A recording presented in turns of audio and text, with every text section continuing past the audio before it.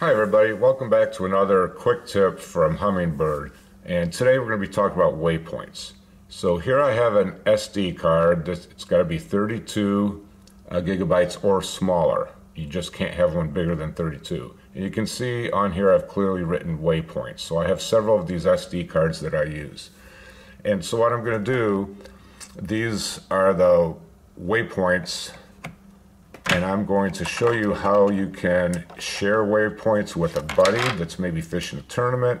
You can put waypoints into separate SD cards if you fish a lot of lakes. Basically, these units will hold 2,500, so 2,500 waypoints. And if you fish a lot, you could get to that point pretty quickly. So I'm going to put this into well, first of all, take everything out. And I'm going to put this card into the slot. It really doesn't matter which slot you put it into. And I'm going to get a prompt. It says upload navigation data from SD card. I'm going to say no, because if I upload that, I'm going to double up on all my waypoints. And you don't want to do that, because pretty quickly you will get to that 2,500. So that way, that card already has waypoints on it. So I'm going to say no. And then I'm going to hit menu twice, and I'm going to go over to charts, and I'm sorry, you're going to go to navigation, sorry about that, and go down twice to waypoints, routes, and tracks, and hit arrow to the right. And from there, this is going to tell me all the waypoints that I have. Mine, you can't tell because it starts at 1, so if I go up here to change it to Z, you can see I have 746. So if you want to know how many waypoints you have, that's how you figure that out. But what I want to do is go to options. And I click on options, and now you have a submenu. You have new, you have select multiple, search by, select all, and set as default. So I'm going to do select all and, but I will go back and tell you how you might want to use the select multiple. So select all and hit the right cursor. Now at this point I could delete all these waypoints, which I absolutely do not want to do, or I can export the waypoints.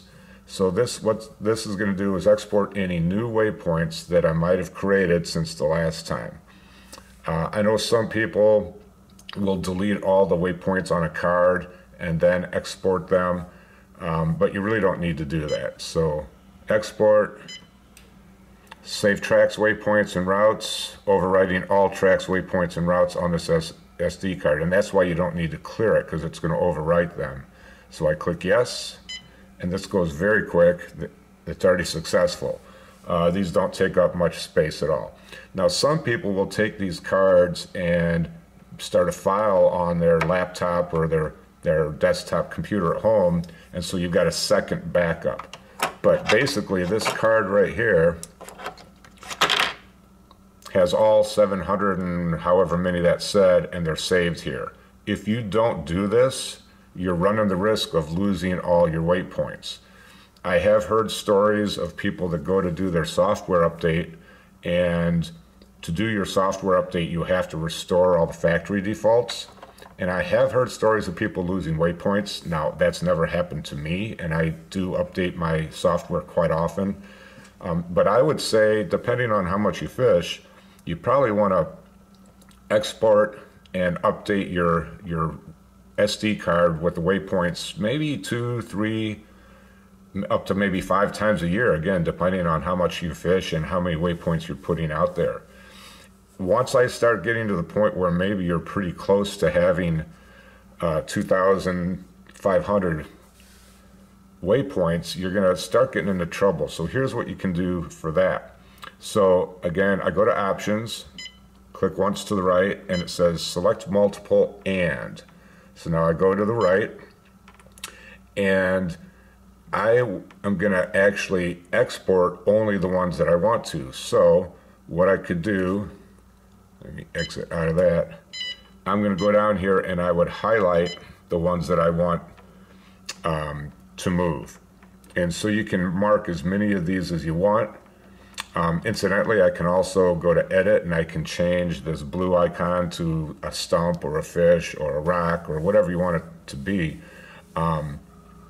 But you can basically select all the waypoints from a given lake or an area or region and then put them onto separate SD cards. So that's the quick tip. Hopefully that helps, and thanks for watching.